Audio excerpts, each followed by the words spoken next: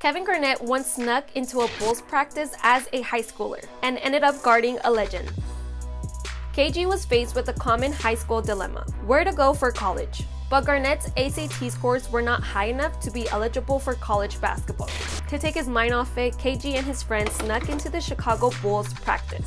They watched Jordan and Pippen play a few games when a security guard called Garnett out. They needed an extra body, and MJ told him to guard Pippen. In the game, Garnett held his own against one of the best in the league and threw down a few dunks. Isaiah Thomas, who was also there, went up to KG afterward and told him he could play pro right now, inspiring the big ticket to skip college and go straight to the NBA, where he would have a Hall of Fame career, all thanks to a random pickup game with some legends.